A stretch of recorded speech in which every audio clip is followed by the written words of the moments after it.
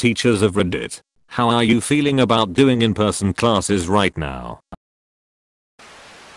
I'm an elementary teacher and this feels like one of those situations where there's just not a great answer.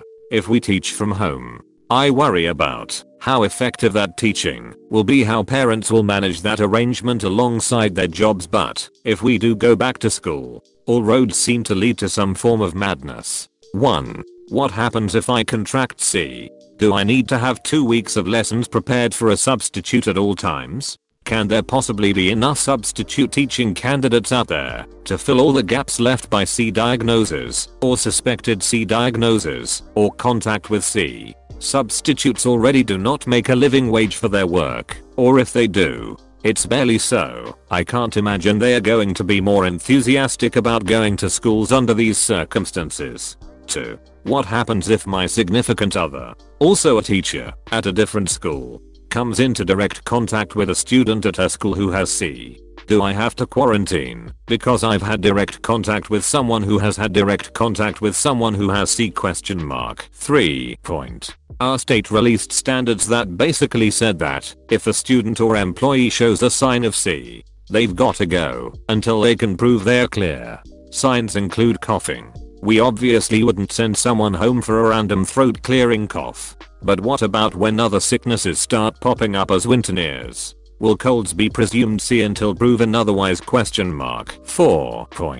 Our state mentioned that teachers should socially distance from students. How do I effectively teach 5th graders from 6 feet away at all times? 5. I worry about my ability to communicate effectively for an entire day through a mask, considering the difficulties some of my students already had with listening. Add a socially distanced element that's likely going to have some of my students extended all the way to the back of the classroom, and I'm a bit concerned on that front. 6. Selfishly, I've wondered where my breaks and planning time would fit. There's been talks about eliminating specials, things like gym, art, library, etc., and keeping students in the same room all day, including lunchtime and perhaps recess. How do I get away for my own lunch or off-duty break / plan time? 7. If we split schedules, some kids come on some days, some on others. How in the world will transportation work for those guys? A local district concluded that buses would have to make 8 runs to pick up kids in a socially distanced manner. 8. Bathroom breaks / tissue / drinks. Kids are kind of gross already.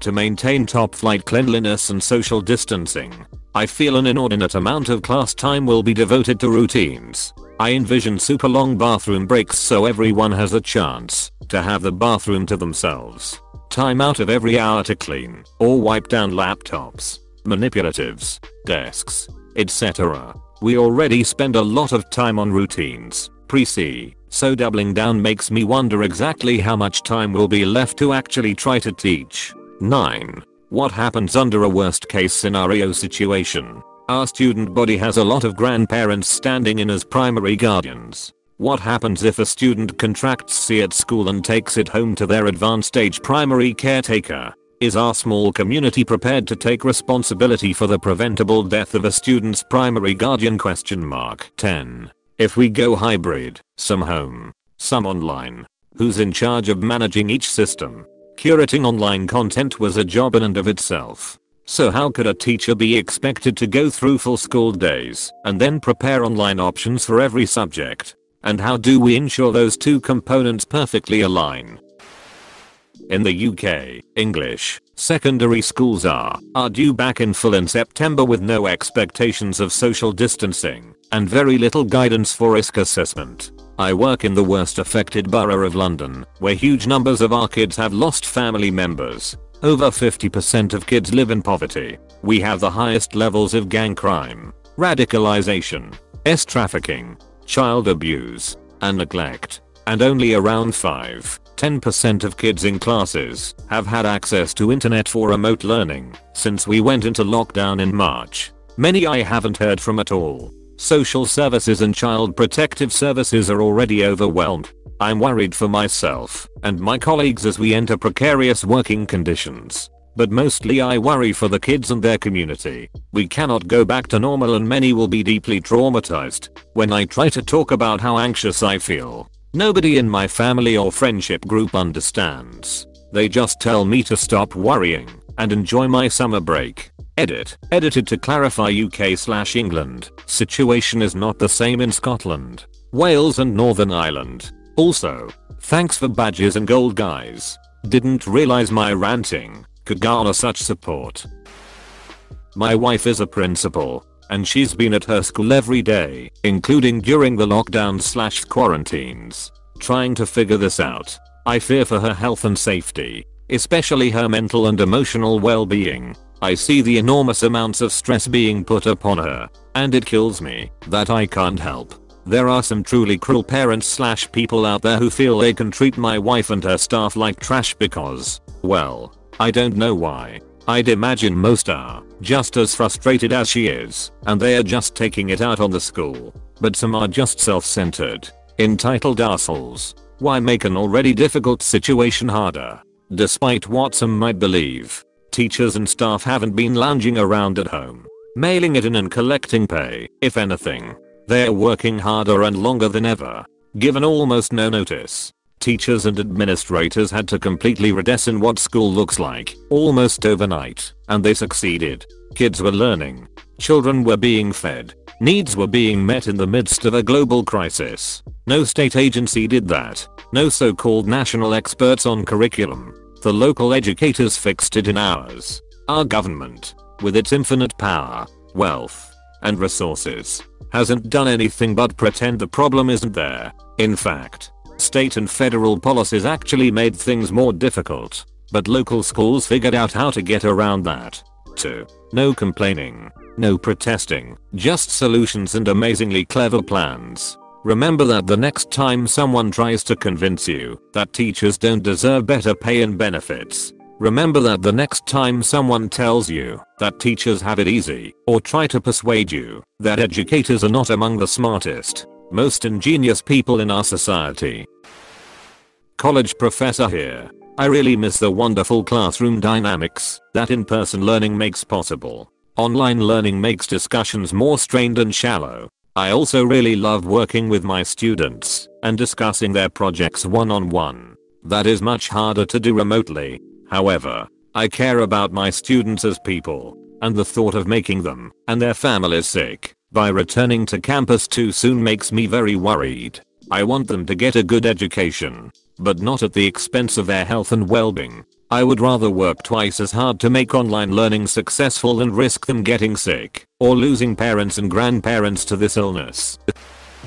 I'm a speech pathologist, so while not a teacher, I do consider myself an educator. I provided services via telehealth from March through June and continue to do so for those students who require summer services. 2 of my kids have highly intensive needs, so I see them at their home once a week now, which is terrifying. But it's what they need to make progress. The way I see it is, in March, I'm in New York, so I'm going on that timeline. We had to learn a completely different way of doing things. It was hard for the educators and the students, especially the students.